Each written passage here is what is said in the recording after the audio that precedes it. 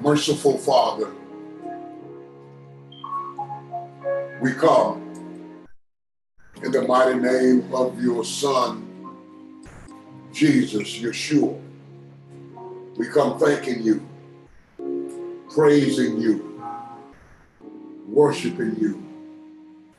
Thou art worthy of all of our praise and our worship. You blessed us to see another day. Your new mercies met us this morning. We're thankful. And now, Lord, we need to hear a word from you. We need to be encouraged. We need to have reasons to have hope. So we pray that your word will come forth as pure gold. I pray that you would anoint this word. I pray that you will anoint me, the speaker. I pray that you would allow the words to become seed and produce fruit in our lives. We just thank you and we love you. Bless, Lord. Strengthen, Lord. Keep us. In your Son's name we pray. Amen. I want to say good morning to all of you, and it has been a couple of weeks, and we've been through some rough times, but God delivered us all. He blessed us. He has strengthened us. He's kept us through all hurt, harm, and danger. I want to thank y'all for blessing and healing my wife and protecting her through the procedure that she had to take on the 28th. And we're thankful, and we could say without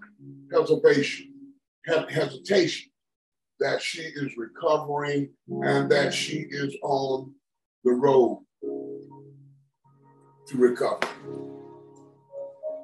You know that I love preaching and I like to preach, but this morning we're just gonna talk to you. We're gonna teach you this morning and alert you on some things that's going on.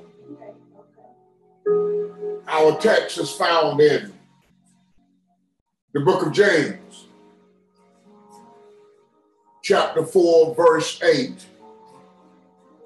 Come closer to God with a contrite heart, broken heart, an humble heart, and he will come closer to you.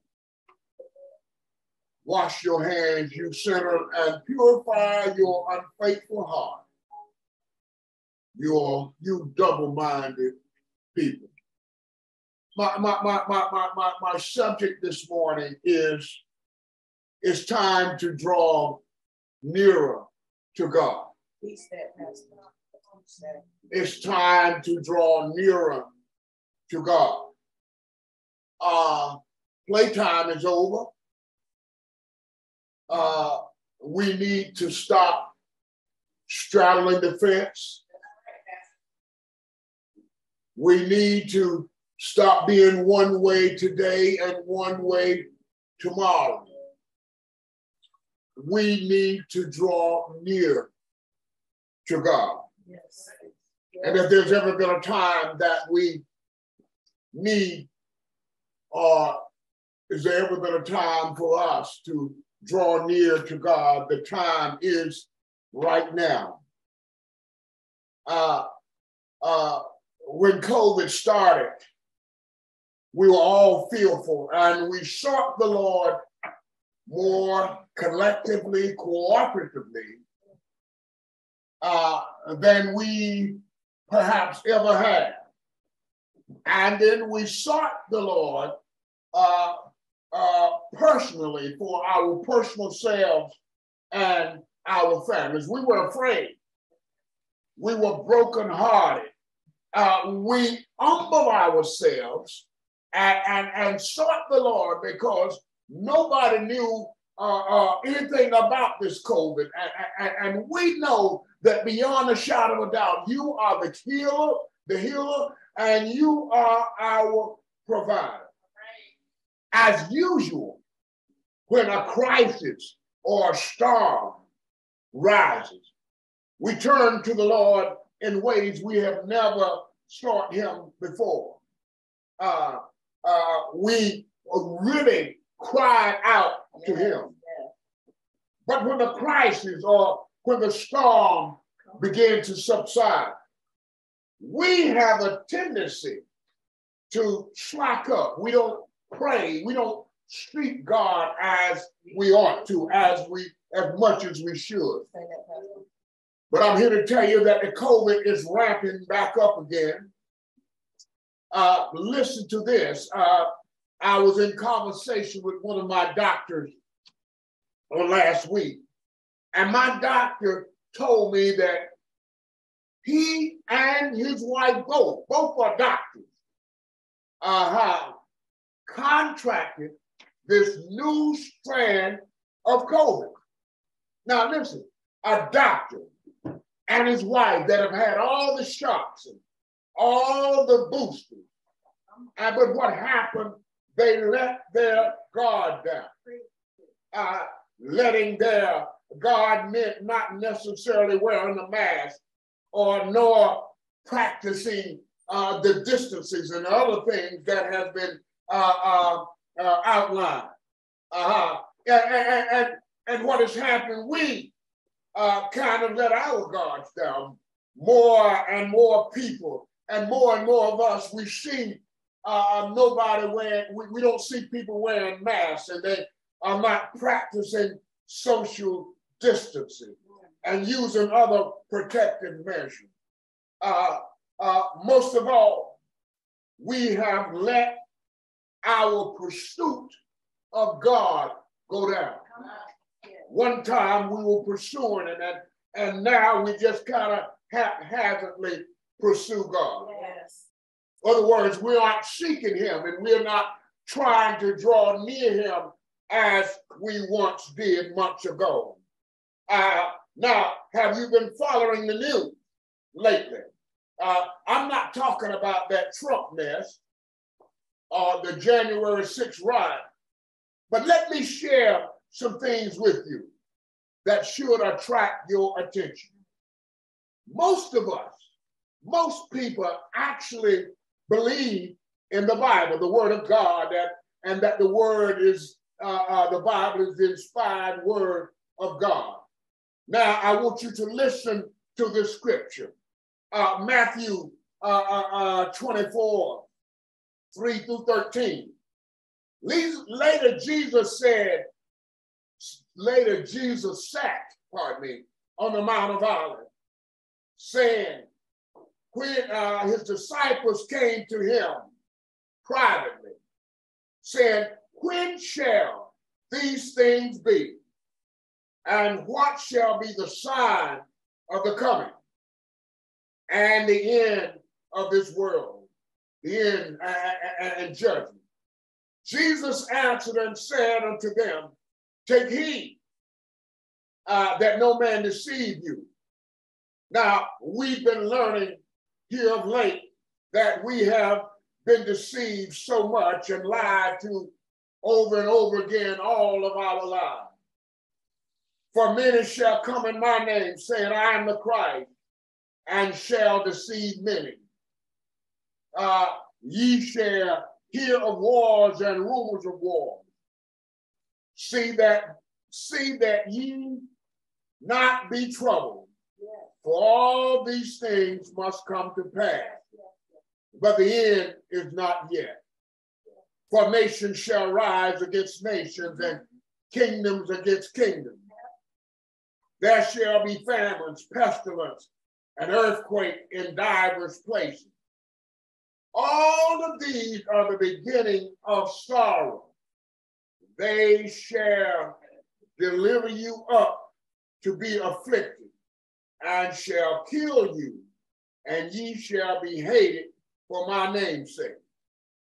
And then shall many be offended, and shall hate one another. And many false prophets shall rise, and shall deceive many. And listen at this. And because of iniquity, because of lawlessness shall abound, the love of many shall wax cold. But he said that he that endureth to the end shall be saved. Then we read Luke 21:28. Now when these things begin to occur, stand tall and lift up your heads in joy, because suffering ends as your redemption is drawing near. As my mother and my dad used to say a long time ago, what do you reckon? Meaning, what do you think? What do you think about what the scriptures are saying? These scriptures that I've just read to you, what do you think? Do you believe them? What is happening in the world? Is it just a coincidence that so many things are happening as the Bible has said? Or is it coming close to the time of judgment? Judgment is coming. Listen at the news. Russia, China, Venezuela, Iran, Syria, Saudi Arabia are trying to form an alliance. And the alliance is guess who? Guess who? The United States. It is reported that Russia wants Alaska back. And they're doing everything to get Alaska. If you remember, their bombers are seen off the coast of Alaska. They want to fight us on our own soil. In wars past, wars have been fought on foreign soil. But now they plan to invade our country. Remember, we read in the scriptures wars and rumors of war. Russia is at war with Ukraine and looking to expand the war. There are people talking about that there are too many people in the world. And the more they talk about it, listen to this, the more variants of COVID are discovered. And each variant is more deadly and more powerful than the other. We read about pestilence. Pestilence is a contagious or an infectious epidemic disease that is devastating. And when you got money, you can do almost anything. What am I trying to say? Some of those folks that are talking about there are too many people in the world got money, and I believe beyond the shadow of a doubt that they are behind some of these epidemics and some of these devastating health issues that we're facing. Trying to, as Hitler, trying to purify the race. They're trying to get rid of people.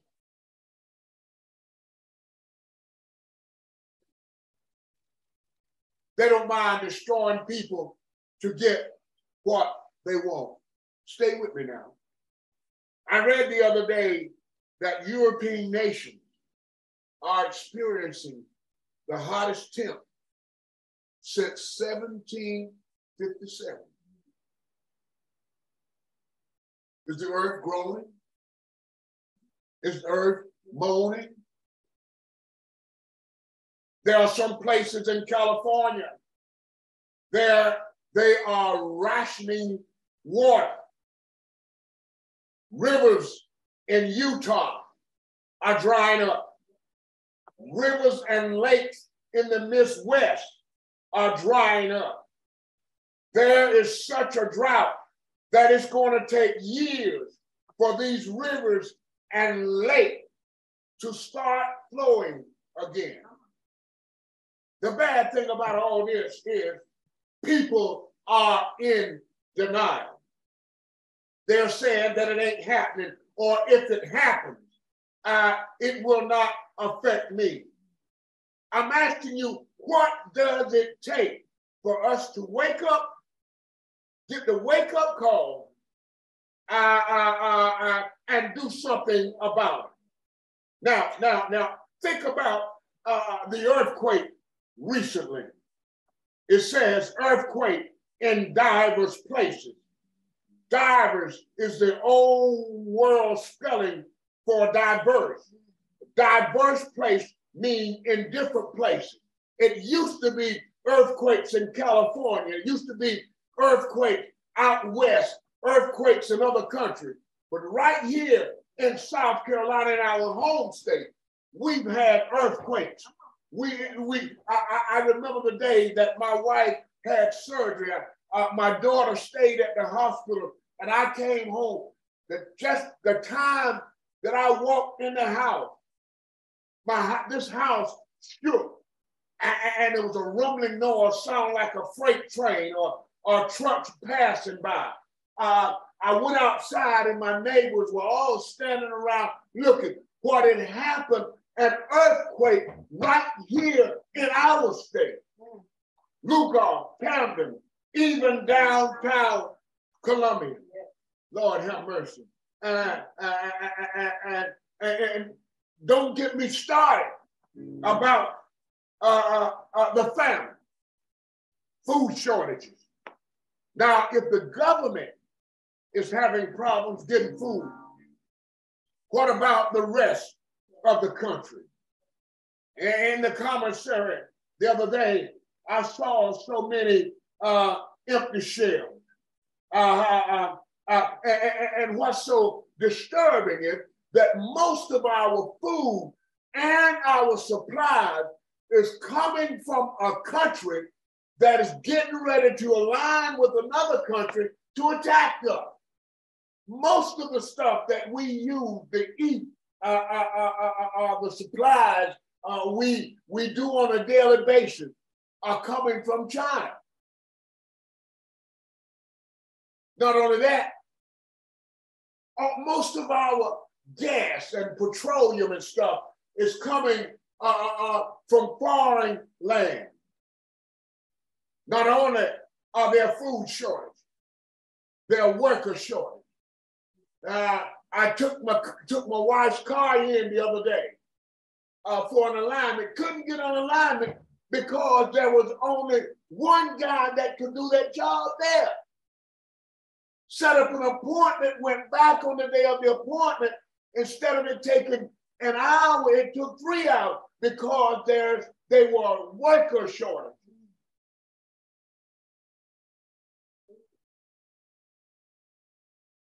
Been lied to all of our lives. Don't get me started. And because of the iniquity, the lawlessness, we've talked about this in Bible study. The love of folks have grown cold. People hate you because of the color of your skin. All of the gun violence, the racism, and it's not just black against white, but racism against Latinos and supposedly Jews. Not only that, but we hate each other. Stabbing, backstabbing, crabs in a bucket, senseless killing of one another. And we are so hated because people are beginning to realize that we are God's chosen people. God told me to tell you this morning that we need to draw near to God. And I'm going to give you just a couple of benefits of drawing near to God. First of all, if we draw near to God, he will draw near to us. Draw near to God, God will draw near to us. God clarified that you drawing close to him is not in vain. He takes a step towards you. God knows we need his presence daily. We need to feel his love. We need his peace and protection.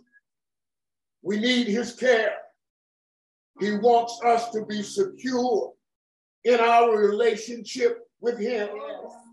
I heard the writer of Hebrews say that he is a rewarder of those who diligently and earnestly seek him. Another reason, as you get closer to God, you will know God's voice. Can I get a witness? I heard John 10:4 say, when he has brought you out, all his own, he goes ahead of them and his sheep follow him because they know his voice.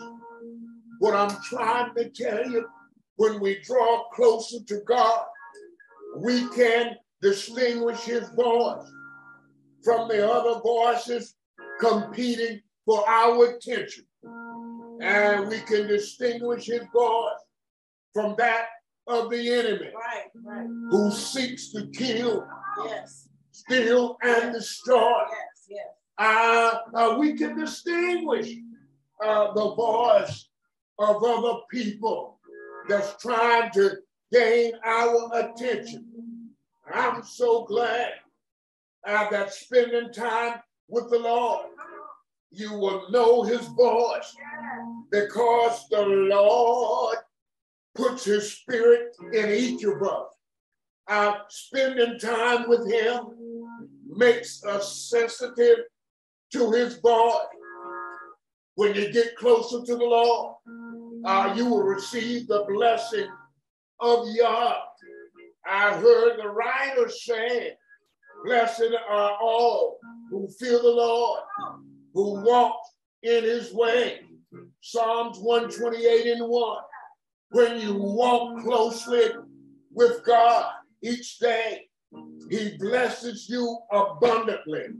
His blessings are always upon you, and you don't have to do anything to deserve it. Just be his child. God has promised that if you obey him, his blessings will overtake you. Lord, have mercy. Remember Deuteronomy 28:1-14. You see the blessing in the work of your hand. You'll see his blessing as you travel. He says, I bless you coming in, and I bless you going out. Your family will be blessed. Your land will be blessed. Everywhere the sole of your feet trod, you will be blessed. Drawing near to God, you'll experience his blessing. Draw near to God, and you will prosper. I heard old man Job say, submit to God and be of peace with him. In this way, you will prosper. God will bless you. Can I get a witness? It's important for every child of God to prosper. When we prosper, the world sees how we prosper, and this glorifies God. Prosperity applies to every area of your life, not just in finances, but in every area of life. God promises that if you fear him, you and your descendants will dwell in prosperity. Can I get a witness? He grants us prosperity in the fruit of your labor, grants us prosperity in the fruit of the womb, grant us prosperity in everything you do. God's plan is to prosper us. He has a good plan for our life, a plan to prosper us, to give us a hope and a future. He gives us strength. Yes, when we draw closer to Him. Yes, He does. I heard the writer say, I can do all things through Christ that strengthens me. You will have strength to make it when you don't think you're going to make it. You have strength out of nowhere. You will have strength to go home and do what God has called you to do. We are going to conclude with Psalm 103, 2 through 5, as an assortment of God's benefit. I heard the writer say, bless the Lord, O my soul, forget not all his benefit, who forgives, listen to this, who forgives all your sins. Yes. And he heals all your diseases, who redeems your life from the pit and crown you with love and compassion, who satisfies you, your desire with good things, so that your youth is renewed like an eagle. Church of the living God today, there are benefits in serving Yah. Draw closer to him, and he will draw closer to you. I guarantee you that some of the things that we're facing, some of the things that we're going through, if we draw closer to him, they will appear less and less in our lives. God is our protector. He's our healer. He's our provider, our company keeper, our burden bearer, our heavy load sharer. He's our all and our all. Hold on, hang on to God, to Yah, unchanging hand. Draw near to him so that he will draw near to you. Yes, sir. And bless your life. May Yah bless you, and may the peace of Yah go with you all the days of your life. Draw near. Now, all of those things I said at the beginning, you know, I want you to think about it. It's time for us to draw now to God, to Yah. You never know when you leave home if you're going to make it back in the presence of Jehovah. You never know whether you're going to make it back. I mean, you go to bed feeling good. Wake up. A friend of mine, the classmate, told me she went to bed feeling good. Woke up the next morning, the only thing that could move was her eyes and her mouth. Couldn't move her body, could not get up out of bed. And the doctors still don't know several months later what happened. My point, draw near. You don't know when we are going to have, if and when we're going to have a devastating earthquake. You don't know whether or not you look up one day and the sky be filled with parachutes. Enemies from other lands coming to overtake us.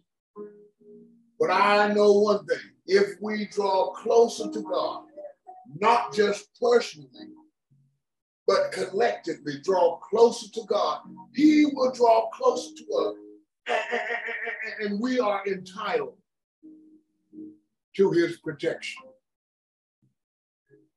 The only thing and the only one that can protect us and preserve us is Yahweh.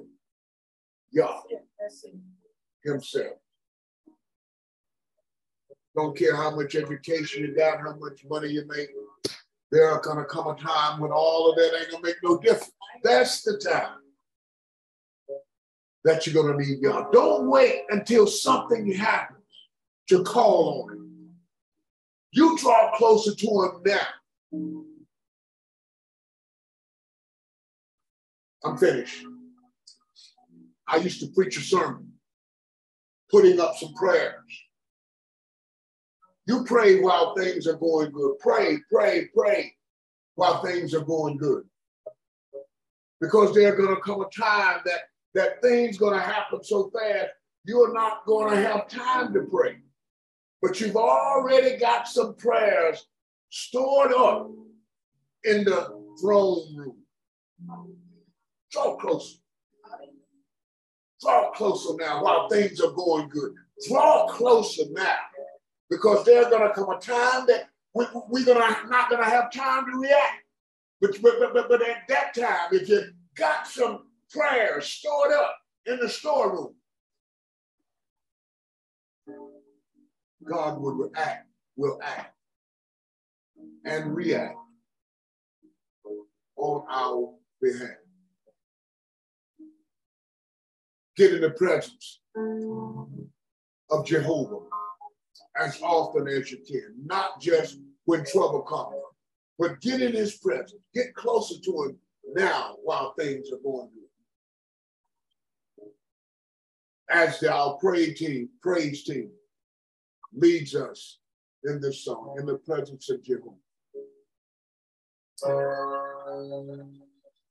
Make up in your mind that I am going to draw close to Yah. I'm going to draw closer to him so that he will draw closer to me.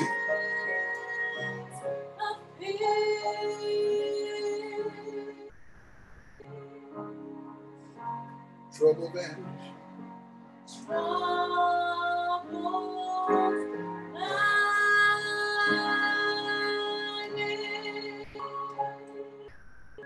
Hearts are mended.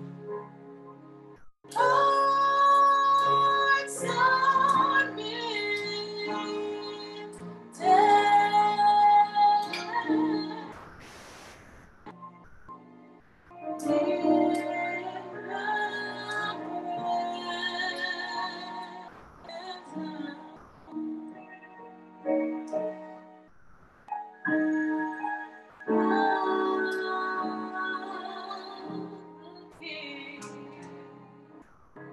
If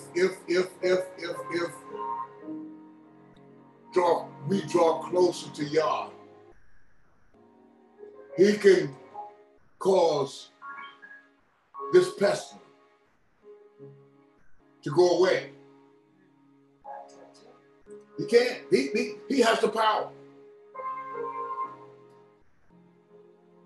I heard him say, if the rain don't come, if the land is dry, if things are happening around you, if my people who are called by my name will humble themselves, pray, seek my face, turn from their wicked ways, then I will hear them from heaven. I'll heal the land and forgive their sins. Sing it, I'm sorry, go sing it.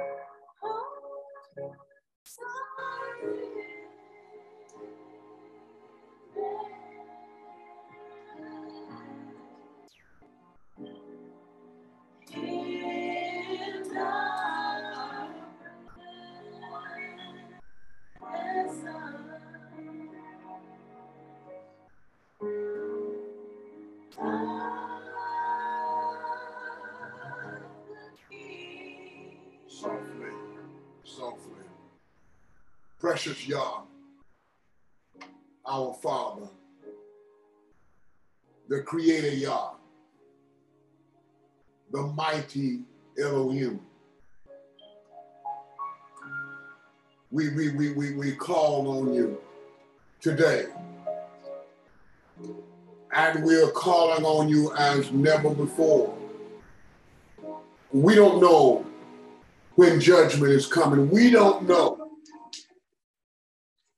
when all these things are going to take place. But we do know that if we draw near to you, you will draw near to us. The benefits of drawing near to you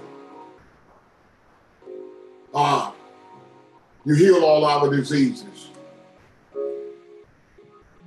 You provide. You make ways. You open doors. You stand by us. You soothe our hearts. You give us peace. So right now, Yahweh, we ask that you would help us draw closer to you. Realizing that the enemy does not want us to be close to you. But Lord, we want to draw close to you. We want to be in your presence. Yes. We want to be in fellowship with you.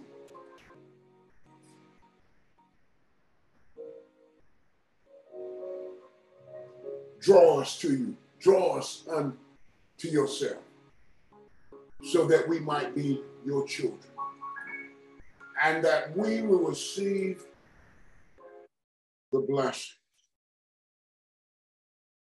Your word to declare, if we diligently obey your voice, all of these blessings will overtake us. We need you, Father. We need your blessing. We pray that they will overtake us. We pray for those that have medical issues. We pray for those that have emotional issues. We pray for those that does not know that you in the pardon of their sins, just living their life haphazardly. We pray that you would draw them also. Lord, we thank you.